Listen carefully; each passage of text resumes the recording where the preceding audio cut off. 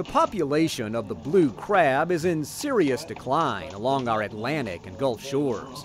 But you'll find a few growing in a surprising place, this crab lab in UT's Ag Engineering building.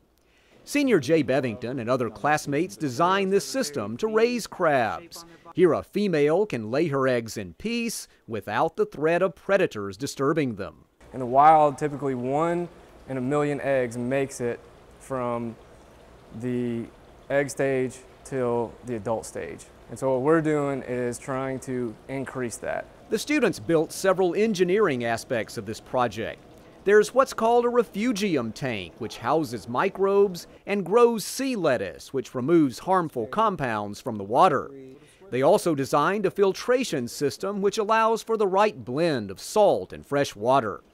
In short, the students created a realistic home for the crabs. No final grades have been passed out yet, but their prof is impressed. They basically started from scratch designing the tank system, the pump system, and then learned a lot about the biology of the crab and water quality issues, feeding.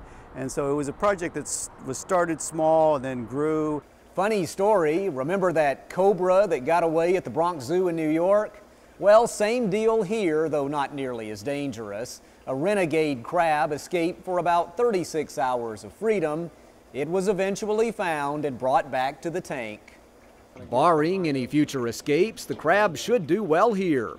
The idea is that someday crabs can be grown in artificial surroundings, raised to a certain size, and then set free in the ocean.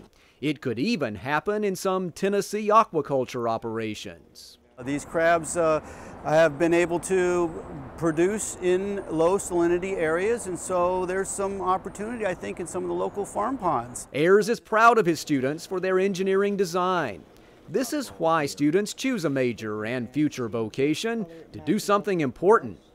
And as for the crabs in the lab, this new kind of home could mean a better future for the entire species.